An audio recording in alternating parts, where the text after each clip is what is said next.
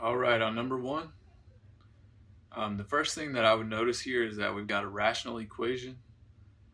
So I know in the graph to look for vertical asymptotes. I know it's not going to be a straight line or a parabola or a cubic graph. In part A, we're asked to find the cost to clean 0% of the spill. If you look at the setup, X is the percentage of the spill that you're cleaning up, and Y is the cost. So you just plug in X equals 0 to find the cost, and 0 divided by anything is 0. And in part B, we're just plugging in 50 for X. And of course, if you have a calculator, you just multiply this out and simplify it. This one happens to be simple to simplify by hand if you make this observation that 67.5 over 135 is just 1/2. Probably if I gave something like this to you on an exam and asked you to figure that out and simplify it, then I would try to give you fairly simple numbers to work with. I don't need to see you write out a really long calculation of multiplication and then division. But basically all you're doing for these is just plugging in an X value and calculating a Y.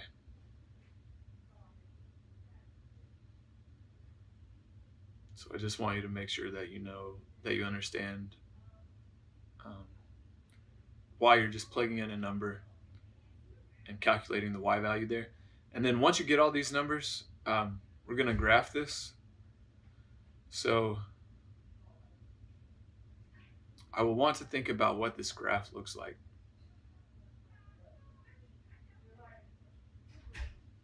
So I already know I'm going to have a point at X equals 0, Y equals 0.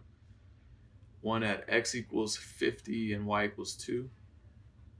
And then another one at X equals 90 and Y equals 10. And then for this last part, I'm wanting to point out to you that to clean up almost all of the spill, you're going to have to spend a lot more money. So the point of using a model like this is to kind of figure out how much money you want to spend in order to clean up an amount that you're happy with. And in part D, if you punch in 99.9% of the spill, you get out over $3 trillion.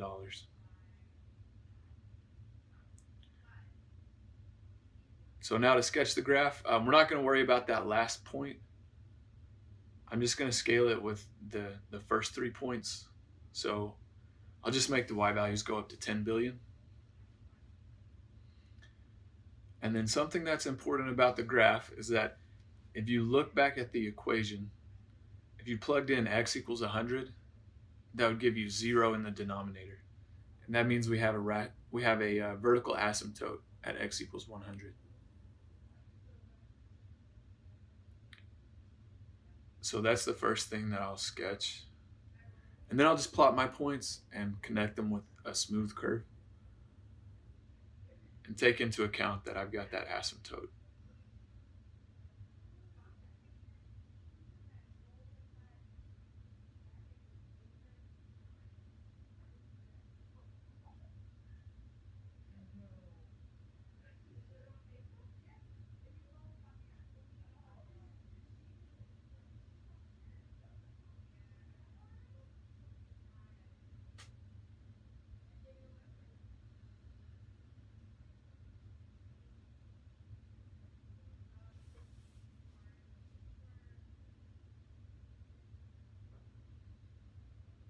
I know my smooth curve starts at 0, 0. It has to hit those points, and then it has to keep going up as I get closer to 100.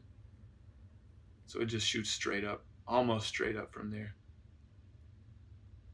Remember, at 99.9, it would have to hit 3.4 trillion.